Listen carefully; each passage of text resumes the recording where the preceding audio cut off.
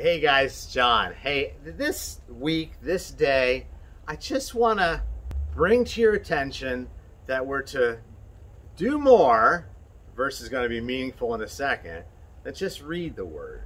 And it's in James in chapter 1, it's in verse 22, it says this: "Be doers of the word and not hearers only, deceiving yourselves."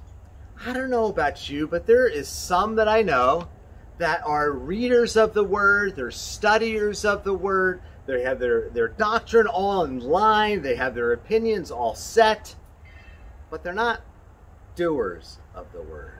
They're not doing what the word says. I pray that that's not you. But here's the one thing I really want to point out to you, that you believe what you do.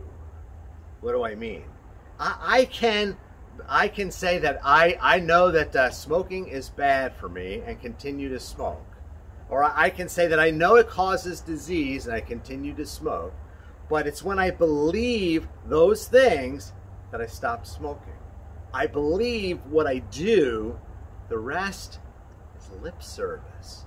The lip service of saying, I believe these things. If we're not doing them, it's just lip service. We are not doers of the word.